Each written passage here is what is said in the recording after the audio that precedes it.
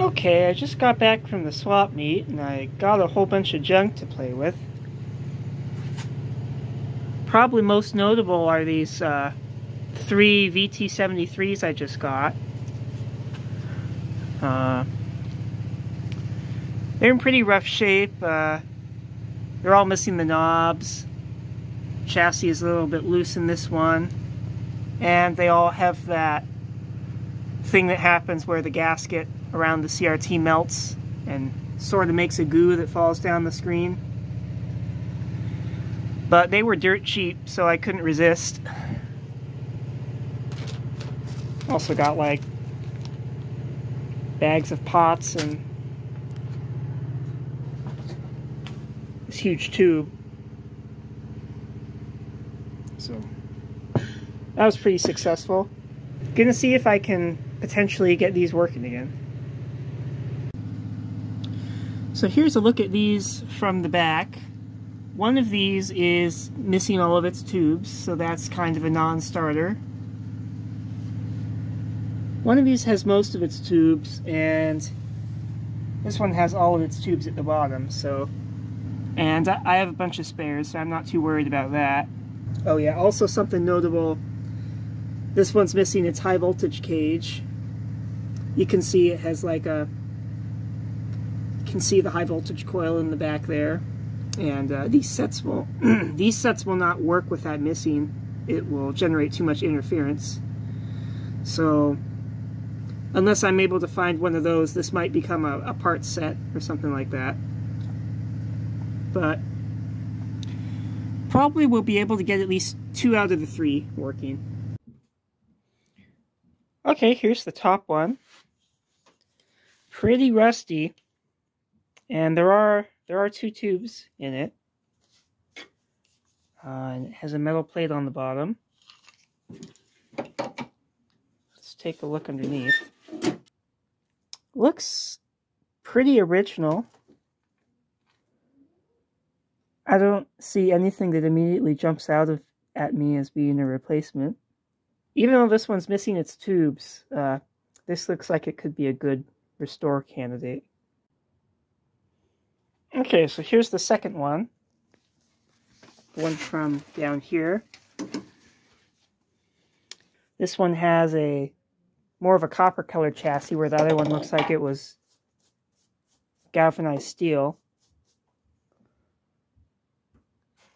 And it is missing more tubes than I thought, but not too worried about that. The main thing that's keeping this one from being fixed up is this box, as I said earlier. I'd have to make something for that. So let's take a look underneath. Okay, this one looks fairly complete as well, but there's been looks like there's some modification up there. I don't know if you saw in the previous one, but there are high voltage caps up here that couple the waveforms to the deflection plates, and those have been cut out of here. So someone has definitely been messing with this set. And that makes me less inclined to want to jump in, because who knows what kind of stuff they did. Okay, and here's the third one. Now, a slight correction to what I said earlier. The first one I showed was a VT71, and these bottom 2 are VT73s, I think they're called a suitcase set. But this one is missing the suitcase cover. So again, dusty, but it looks less rusty than the other ones. So let's... Okay, this one also looks fairly complete. So here are those high voltage caps I was talking about that had been removed in the other one. And looks like these have been replaced in here, but at least they're there. Okay, so the first thing I want to do for this set is make a reproduction ballast tube for it. Here's the original ballast, and it actually tests good, but just for testing on this set and working on it in the meantime, I don't want to risk burning this out. So I'm going to try to make a replacement. And for that, I'm going to use one of these metal tubes. I had another one of these that was burnt out, and I recovered the base off of it. And if you see, the base is actually the same as the one used on the ballast tube. And so that will give me a nice little platform to work on to add my components. So originally in here, this is basically nothing but resistance wire stretched out on mica. And the main thing that generates heat are the dropping resistors for the filament string. If you look on the schematic for the TV, here's the filament string right here. And it's split into two separate strings because there's 16 tubes in the set. And there are too many tubes to have all of their filaments run in series, but there's not quite enough to have both strings in parallel without a resistor. So if you look up here, you see there's two 105 ohm resistors, and those are inside the ballast. And I read online about a guy that replaced those with just capacitors to make like a capacitor dropper type thing. And he used two 10 microfarad capacitors. And I have these 4.7s right here. So I think I'm going to put two of these in parallel for each string and assemble them on here. And just power the setup with filament power, just to see all the tubes light up. And I won't have the other section of the ballast installed, which is this resistor and this resistor right here. So no B+ will get to the set, and it'll just be filaments lighting up. I also will have to bypass the CRT filament, because I don't have one installed right now and don't want to risk burning it out. And I will just run this on reduced line voltage. Okay, so here is the capacitors installed for the filament string. And I am just going to install this and try powering the setup to just see that we have all of the filaments being lit. Still gotta put a jumper in here first. Okay, so I have the set hooked up to this variac right here. And I'm just gonna slowly bring it up while watching the current.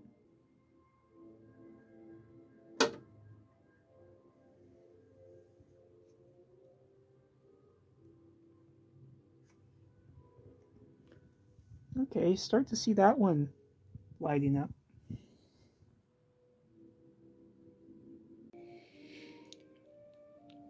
Okay, so I've had this sit for a little while, and it looks like half the tubes are not lit up. So looks like we have an open in one side of the filament circuit. So I'm going to get a voltmeter and see if we can try to find where the break in that circuit is. Okay, so half of the filament string is out. So what I'm going to do is I'm just going to pull some tubes out and see if I can test their filaments. So this is a 12SN7 right here. And a lot of these octal tubes, these types, they have filament continuity usually between 8 and 7. So if we go to there between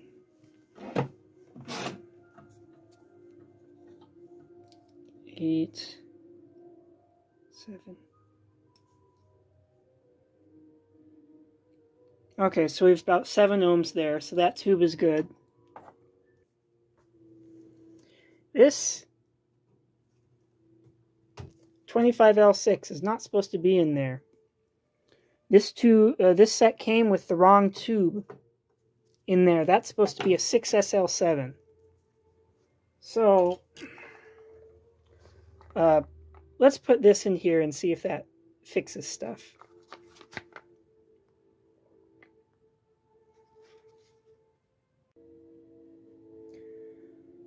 Okay, so let's give this a shot.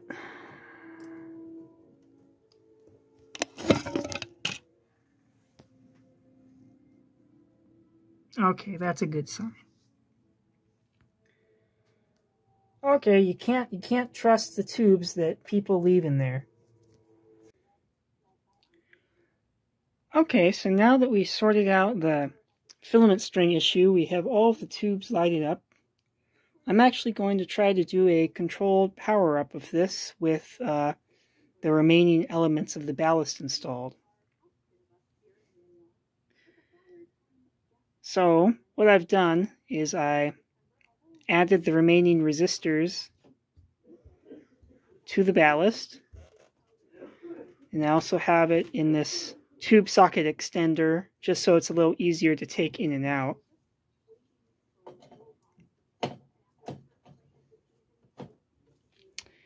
And I'm just going to have my meter connected to the B+ supply of the set, and just slowly ramp up the variac to see if we get any B+, and maybe hook a speaker up to try to see if we can get some sound as well.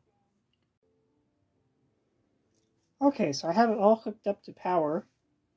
We're just playing around at this point. I kind of want to see if we can get it to do anything without doing much to it. I know all of these caps have to be changed. I just want to see if we can get anything out of it. So I have it plugged into the variac, and I'm going to start increasing the line voltage a little bit.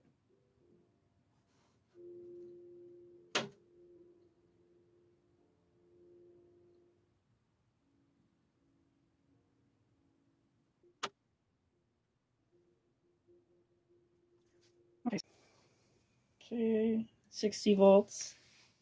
Have about 118 on B+. I can hear squealing.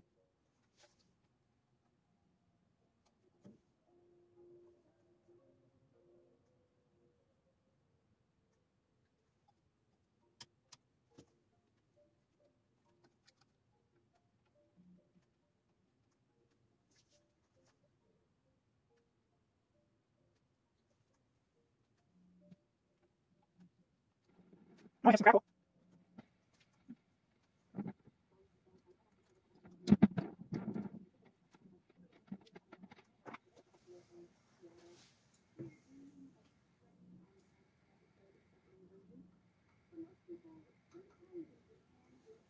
Okay. Doesn't look like we have any high voltage. We have some noise from the speaker. I kind of don't want to run it any longer than that. But it looks like the capacitors are doing okay. One of them is slightly warm.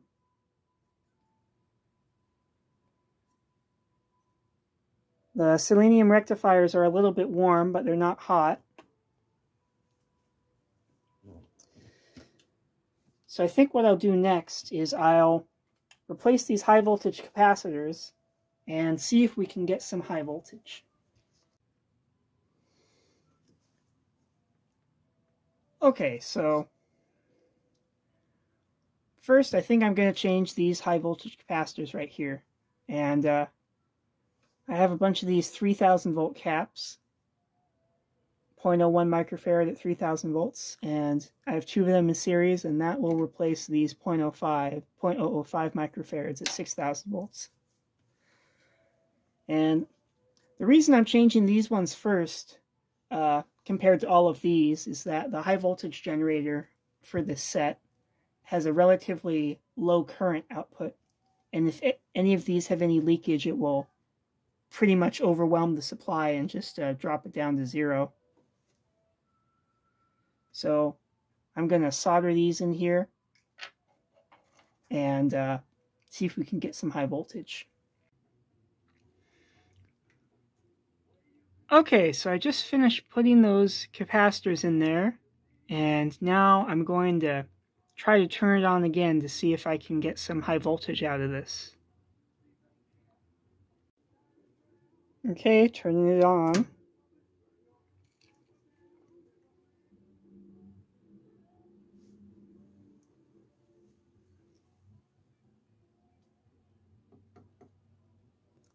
Okay, I'm still not getting anything. So either we have a bad tube, we have a bad capacitor down there, or there's no power getting to the circuit somehow. Another possibility is that this rectifier could be gassy, and it's just causing a short on the high voltage output. Now, if this was a different type of set, we could just take this off and then try to arc to it to see if we could get an arc.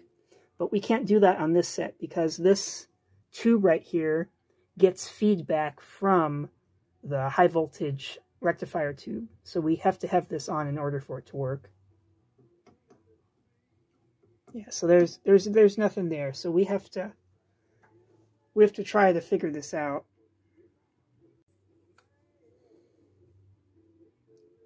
Okay, I'm going to do the easy thing first and just put a new 25L6 in there.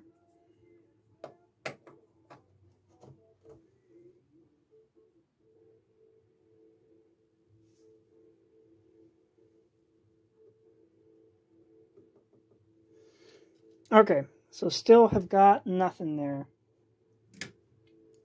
So I guess now I'm going to try to check voltages or something like that.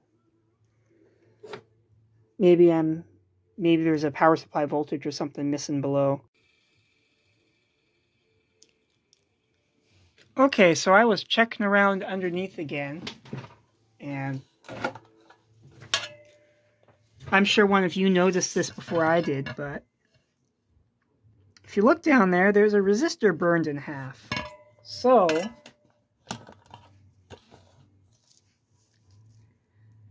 that's a problem. So I'm pretty sure that is R118 right there, the cathode resistor. So at some point in the past, that tube was overloaded or it stopped oscillating or something, and it drew excessive current, and it blew up that resistor right there.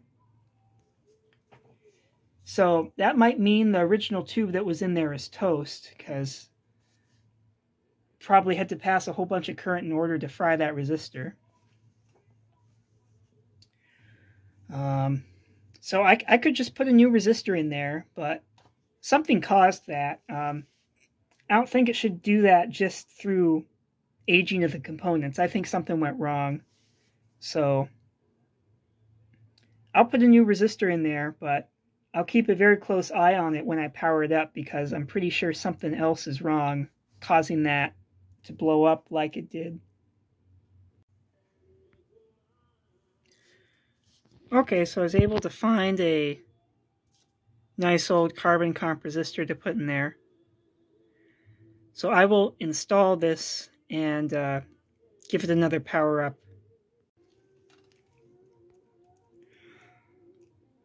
Okay, so I have that new 100 ohm resistor installed in there. And I'm going to put the original high voltage oscillator tube back in there and try to power this up again. Okay, so I have the original 25L6 in there, and I'm going to power this up.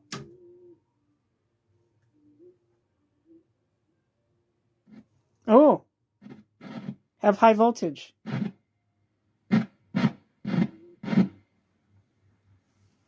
Okay, I think I might get the cabinet up here and try to plug the CRT in. Okay, I'm going to power it up now.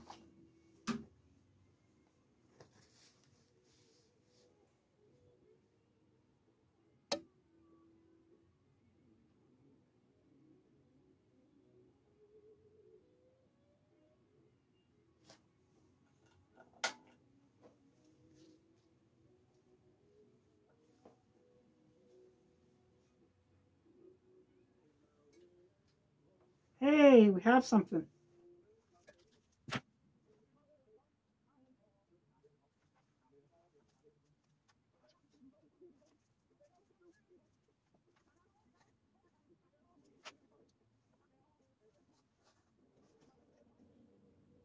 Hey, we have focus.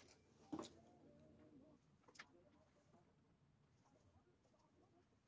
like this is a good CRT right here. And we obviously have issues.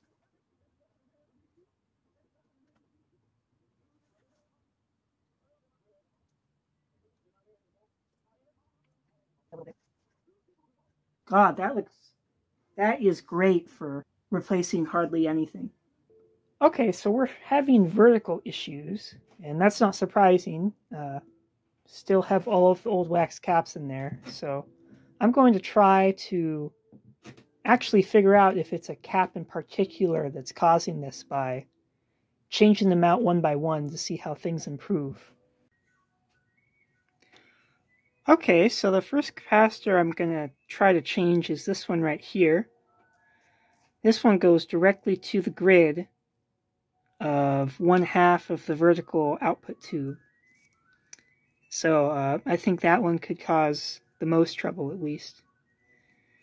So I'm going to snip that out, and I'm going to test it to see how it tests. And just for experimental purposes, I'm going to tack this in. So these are 2.1 microfarad 400 volt caps in series. These are just out of my scrap bin. I don't have the proper caps for this set. But I'm just going to try to get this working, and then we can worry about getting the proper caps later. Okay, so that cap is right here. So I'm just going to snip it out and hook up my cap tester.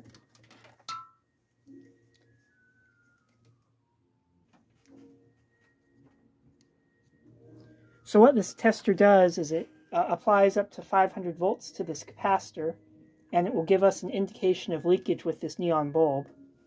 It doesn't tell us if the capacitor has the right capacitance or not, but just that it's leaky.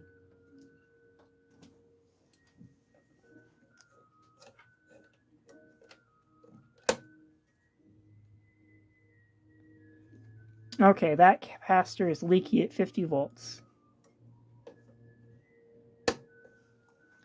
So now let's hook this one up.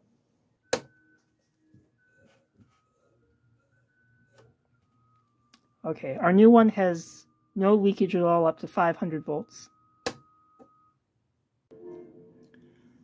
Okay, so I have that capacitor replaced right there. It is J-hooked in there. That's plenty secure, and it doesn't disturb the original terminals at all. So that'll be easy to replace once I get the proper capacitor in there. So let's see if that made any difference.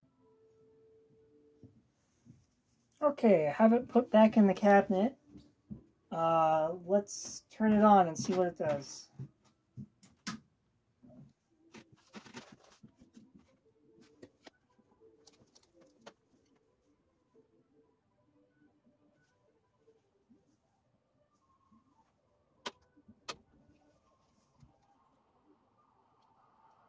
Okay. Not getting anything on the screen. Hey, wait, just said turn the brightness up. Hey, you got something.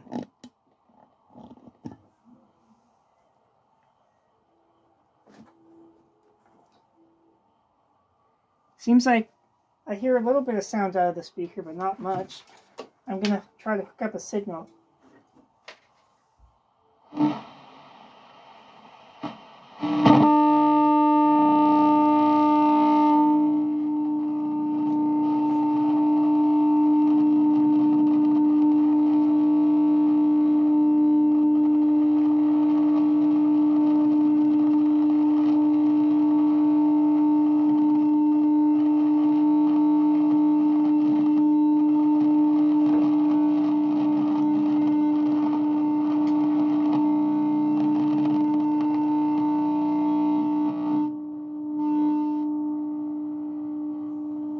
Starting to get something come through there.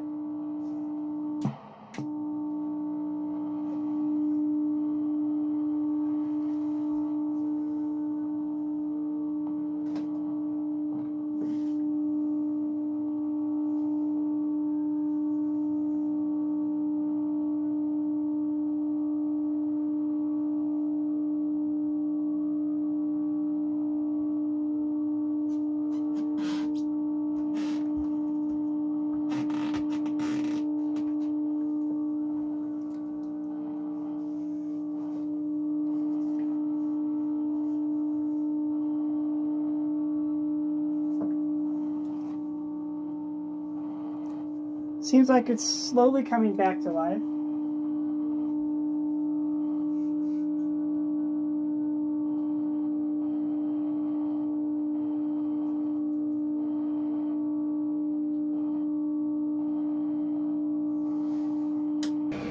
Okay, so we don't have any sync whatsoever.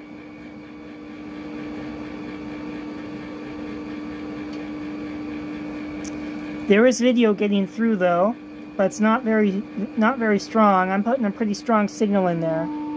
There's obviously still things wrong with the vertical, but it is sort of working. So what I might do is try to see if I can get the sync separator to work.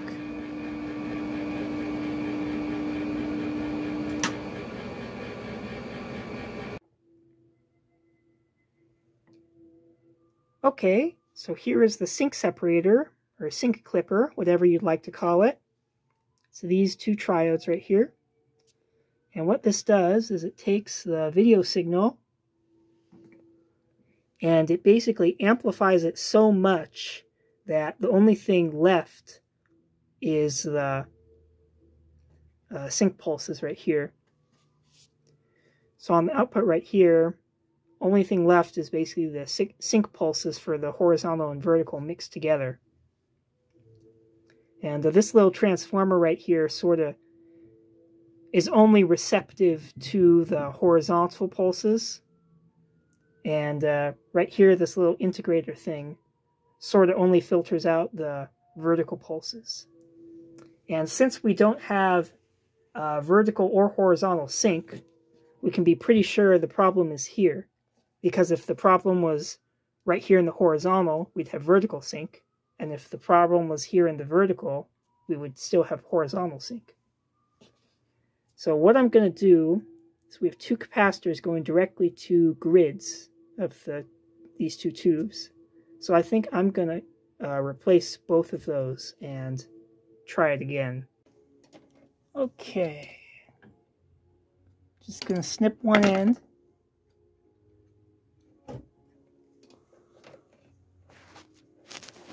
And put the ground end of the tester on the place that's still connected and the positive on the end that's disconnected.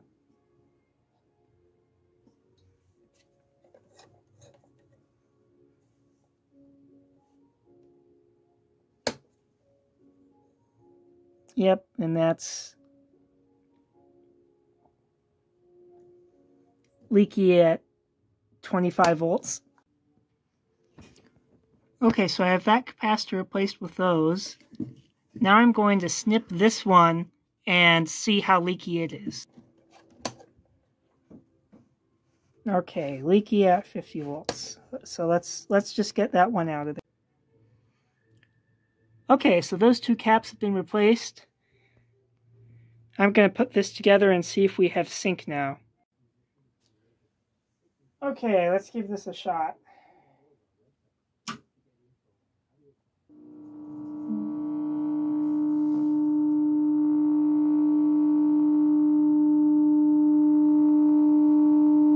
Ooh, that looks promising.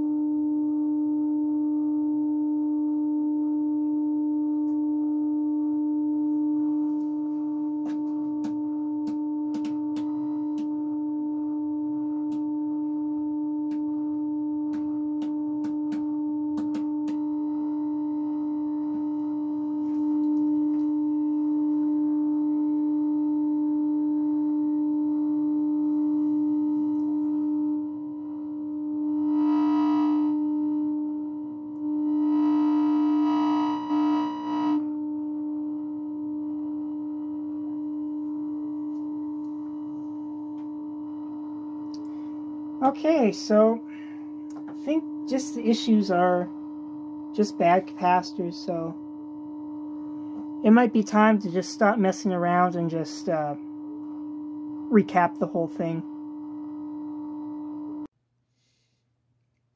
Okay, so I went ahead and I recapped pretty much the whole thing. Only one that's left in there is this. And I've had pretty good experience with these being okay, at least for the short term.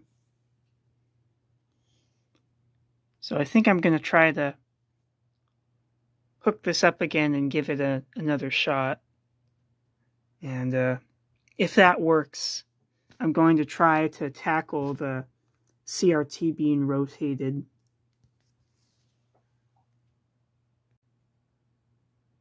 Okay, let's give this a shot.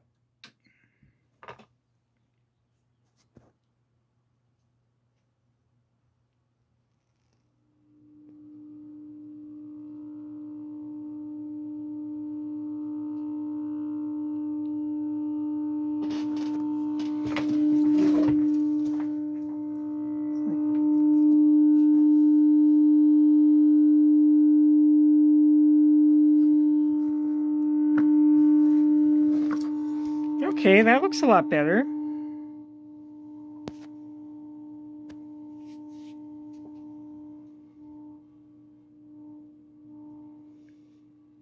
Seems like there's a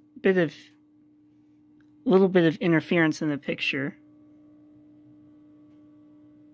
But that sure looks a lot better.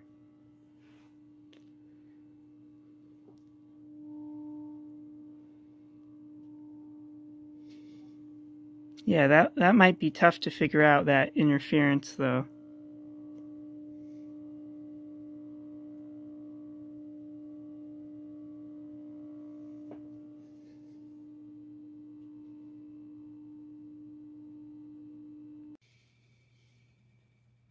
Okay, so here's a look inside. Something I just noticed was that the shield on this CRT is missing.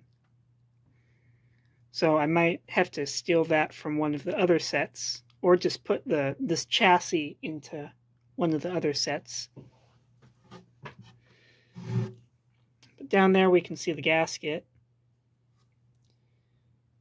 So I'm just going to take this off and try to free it from being stuck to the gasket down there, so we can try to rotate this just a little bit.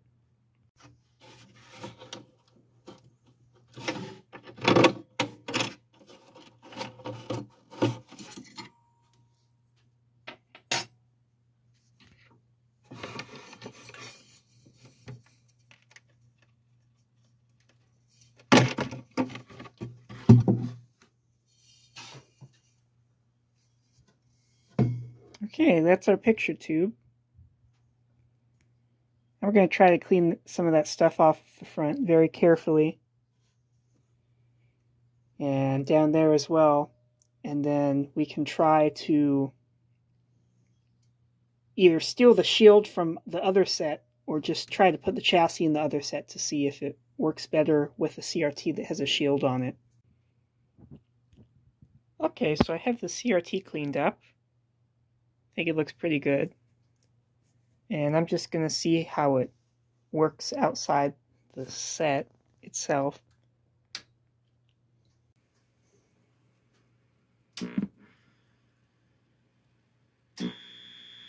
Okay. So we see we still have that interference. But this is actually performing quite well. You can see lines all the way out to here.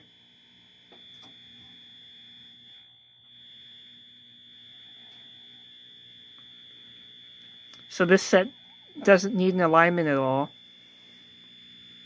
I just need to see if I can fix that noise a little bit. So I'm going to see if I can steal the shield out of the other set.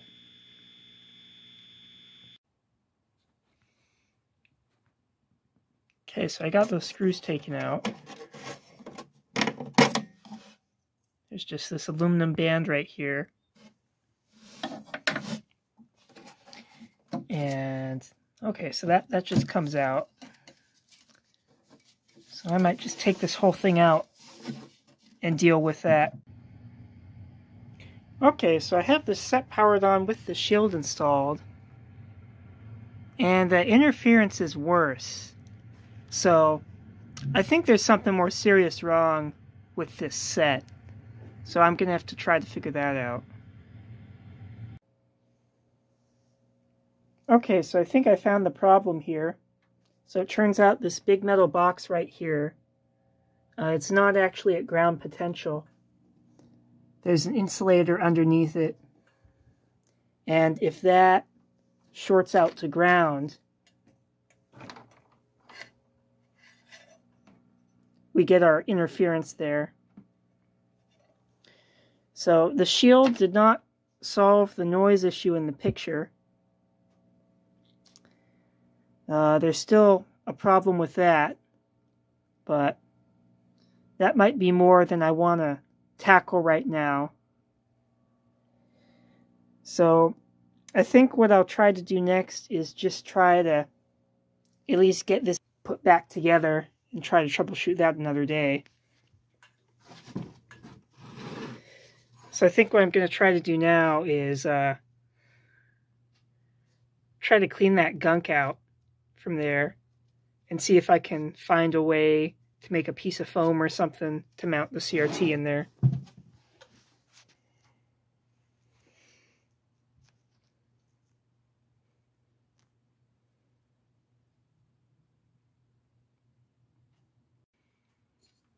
Okay, so the base on this CRT is loose, and you got to be really careful with that because if you pull on here you can break the wires off on the inside.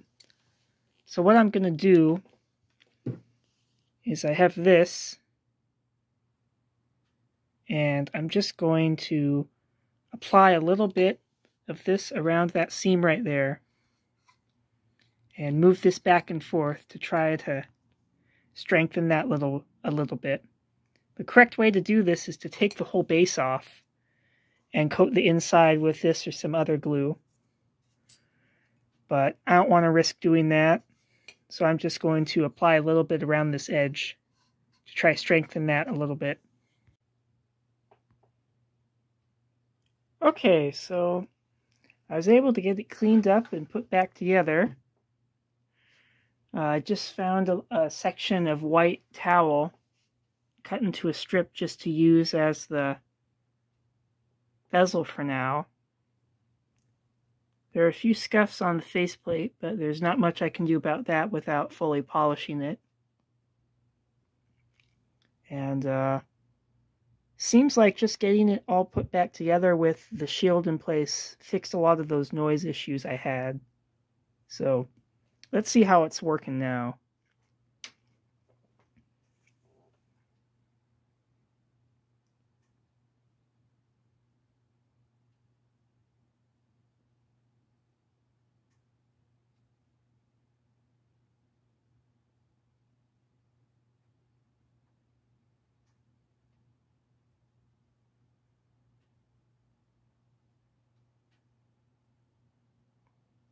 Okay, so my setup for signal right now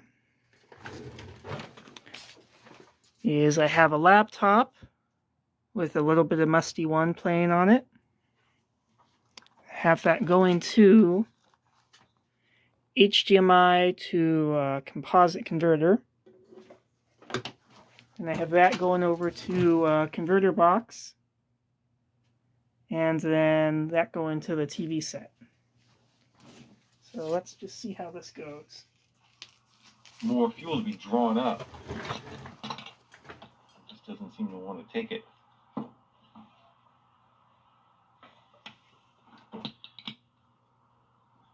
not one for giving up. Let's get the gasket out of there real quick.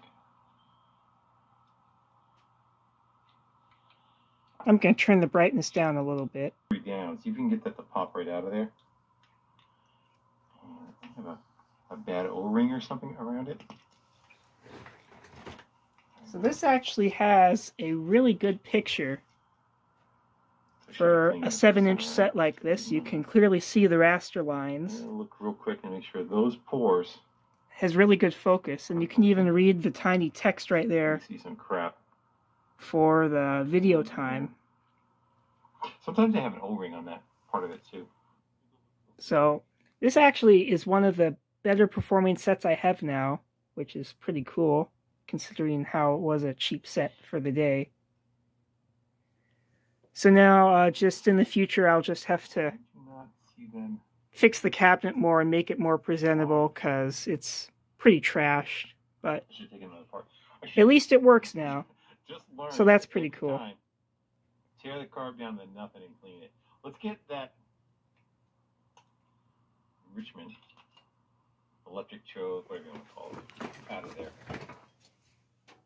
Another thing I was thinking too, I wonder if that emulsion tube is all the way up in the flow. It's kind of like a straw. You put it in water and you blow air across the top of it and it draws. It's not up in the path of the flow of air. Usually they protrude about between like 1/8 and 1/4 of an inch into the path of the air that's going through the carburetor. Let's see if we got anything here. Again, this is just going to be electric solenoid that should fire and pull itself in as needed to